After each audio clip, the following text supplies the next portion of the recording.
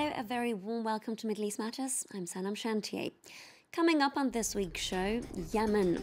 2 years of civil conflict, 10,000 civilians dead, over 3 million people displaced, a nation on the brink of famine. One of the world's biggest engineering projects as car-crazed Qatar braces itself for a metro system. But will anyone actually use it? Also coming up, from Syria to France, refugees of rap. A hip-hop band who sing about the Assad regime, life in exile and freedom. Yaser and Jamous will be joining us in the studio. But first, 2 years on and the civil war in Yemen shows little signs of easing. To commemorate the anniversary, thousands of pro-Houthi Yemenis took to the streets of the capital on Sunday to call for an end to the conflict, which has killed more than 10,000 civilians. According to the United Nations, some 3 million people have been displaced and the country is on the brink of famine. Anka Ula has the details. 2 years of war between pro-government forces and Iran-allied Houthi rebels. 2 years of airstrikes by the Saudi-led coalition of Gulf states. And nearly 8,000 deaths in Yemen, half of which are civilians. But this balance sheet is just provisional.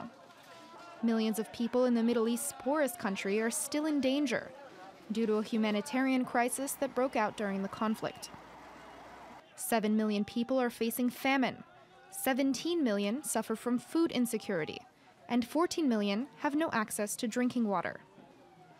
And you know as well as I do that the availability of food in the markets and the food prices because of the fuel crisis is also having a big impact on normal people's lives.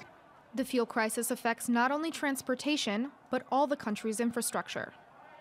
In this nutritional clinic, generators are often out of order, and machines sit idle. The problem stems from the blockade. Before the conflict began, Yemen imported 90% of its food. But to smoke out the Houthis, the coalition took control of their naval and aerial supply routes. We want to bring in some important supplies to help the civilian population, but we are increasingly in a difficult situation in order to do so. The most vulnerable Yemenis are hit the hardest. According to the UN Children's Agency, almost 500,000 children are severely malnourished. The number of children injured and recruited into the conflict has nearly doubled in the past year. Certain NGOs are already calling them a lost generation. Up next, an Egyptian court has sentenced 56 people to prison over the capsizing of a boat that killed over 200 people. This was one of the deadliest disasters in the dangerous Mediterranean crossings of migrants to Europe.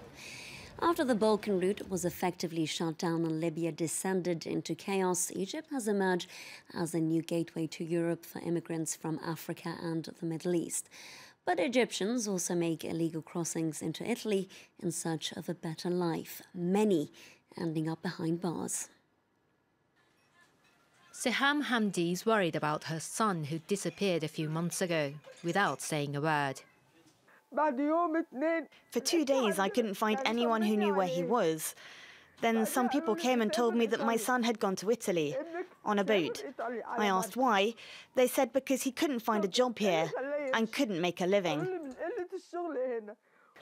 When news of his whereabouts finally came, it wasn't good. He called me about 2 months ago, telling me he was in prison there and that he didn't know why. He was crying the whole time. He said he would call again in 15 days, but we haven't heard from him since. Residents of this fishing village near Alexandria say they're seeing an exodus of young men crossing the Mediterranean in search of a better life. Most of the time, the migrants pay more than $1,000 to be crammed into boats that are barely seaworthy. You sit next to some young men in the evening, and the next morning you hear they're gone. Where? To Italy. The smugglers put more than 300, 400 people in a boat, which is not even as big as this room. Many who survived the dangerous crossings get arrested even before they set foot on Italian soil. Mustafa al-Said spent more than a year and a half in Italian prison after 2 failed attempts, but that hasn't put him off the idea. I went to Italy twice, and like any other young men anywhere else in the world who can't get work or make a living, I might try to go again. According to the EU border agency Frontex, more than 12,000 migrants arrived in Italy from Egypt in the first 9 months of 2016, almost doubling from the previous year. Egyptian authorities have done little to deter smugglers, and locals often don't inform on the illegal activities out of fear of the police. Now, since 2013, a workforce of 41,000 has been digging, tunnelling and building. All this for one of Qatar's biggest, possibly riskiest ventures. That's, of course, the ultra-modern metro system. And once completed, it will run hundreds of kilometres across Doha, the coast and the suburbs. But whether it will actually be used by the car-crazed nation is another question. In this government-run workshop in Doha, today's lesson is how to use the metro. Will there be parking spaces near some stations? There will be shuttles at stations without parking spaces. Qatar's first metro is due to open in the capital in 2020, 2 years ahead of the Football World Cup. The project cost $18 billion and includes 3 underground metro lines. Doha's population has tripled in the last decade, creating a traffic problem. I'm very confident that the metro will be a hit. It takes me approximately 1 hour every day to go from work. So for the metro, you have a safe and dependable transportation to reach from point A to point B, and the time is fixed. Qatar Rail, the governmental company that runs the project, and the Ministry of Education have launched a vast awareness-raising campaign. The metro is even mentioned in school books. Unfortunately, to change this culture, it will take time. They started in the Ministry of Education now to insert some information about Qatar Rail. We started even ourselves, like today, giving presentations. We're giving the attractive point to them. Each month, some 20 people die from road accidents in Qatar out of a population of 2 million. But because there aren't any other options, cars are still the main mode of transportation in Qatar, for those who can afford it. I think I will use the metro, the Filipino, the Indians, the Nepals, because they don't have car. Authorities hope their costly infrastructure projects, such as the Doha Metro, will remain popular, even after the Football World Cup. Now we'll bring you the story of 2 brothers who grew up officially stateless in a Palestinian refugee camp in Syria before they escaped for their new life here in France back in 2013, where along with their identity, they found their voice. Today, Yaser and Mohamed Jamous rap about freedom and life under the Bashar al-Assad regime, but not without the fear of repercussions. We're joined in the studio by Yaser, that's one member of Refugees of Rap. But let's start by taking a listen to one of their songs, Ayam al-Ghurba, or Days in Exile in English. نوم صار إلي حلم حاضر بحر وانا راكب في بلم شاطر مين بده يعمل عنا فيلم عايش بعالم مالي شايف فيه غير الظلم ظلم للإنسان عالم محكوم الشيطان طمع تعريس وإدمان أخش لي هالزمان بتكون منيح مع الناس بيركبوك بتكون عصا معهم بيحترموك جينا من عالم ثالث من كم باليرموك عالم بارد كم في محروق. Yaser, thanks for joining us.